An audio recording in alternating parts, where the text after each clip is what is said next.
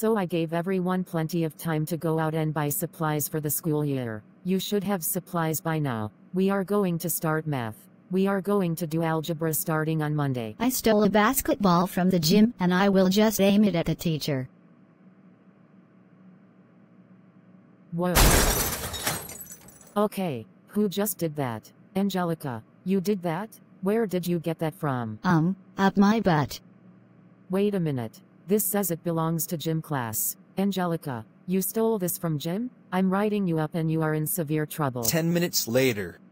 Mr. Smith, you want Angelica in your office as soon as possible? Absolutely. She's going down to your office right now. Angelica, go to the principal's office. You're in big trouble. Angelica, you can't be serious right now. Not only you threw a basketball in Mrs. Muscathy's class, but you stole it from the gym. Do you know how much trouble you're in? I don't even have to explain. Here are the severe consequences. 1.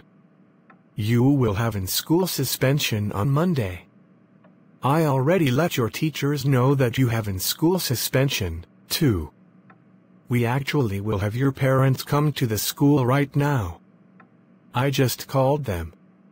You are in hot water, young lady. Well, suck it. After the meeting. Angelica, your parents are taking you home. I will see you on Monday. You have in-school suspension on Monday.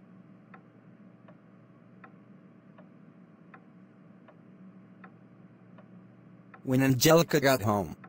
Angelica Pickles. How dare you throw a basketball at your teacher in class and steal it from the gym? Do you know how much trouble you're in? You could have seriously injured someone. Yeah, you're grounded for 2 weeks. Go to your room now.